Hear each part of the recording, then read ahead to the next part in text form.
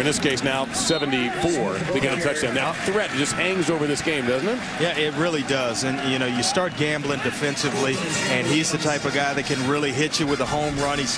What I like about him, when we talked to George O'Leary about him yesterday, said when he came in as a freshman, he tried to outspeed everybody. You know, he's a fast back that likes to hit the hole fast. As he's matured, he's slowed down. He's become more of a patient runner, and you kind of see it as he just slides in the backfield, allowing the blocks to take place up front. And then he's got a gear to really hit and get himself through the hole and into the second level of the defense.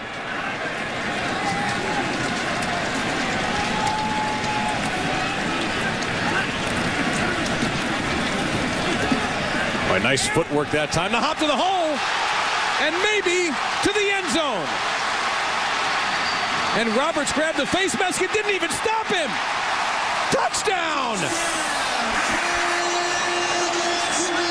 The flags, there's 2 flags on the field. We saw the face mask. Yeah. We'll see if there's any other penalty.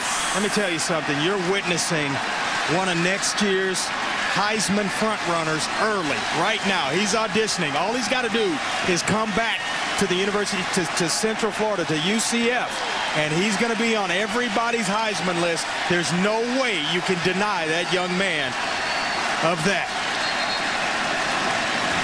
And as they line up for the extra point, you see what the call is going to be. 4 touchdowns for Smith.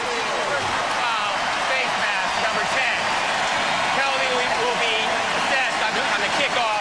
Touchdown. And trust me, I'm not one to pass out those type of compliments. No, I would early. think not. Not waiting, especially not this early, but this is a talent that you're getting a chance to see this afternoon. Oh, that's one of the great signs I've ever seen right there.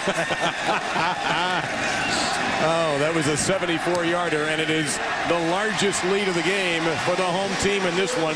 The Eastern champions are in control as we go back to Connecticut and Reese.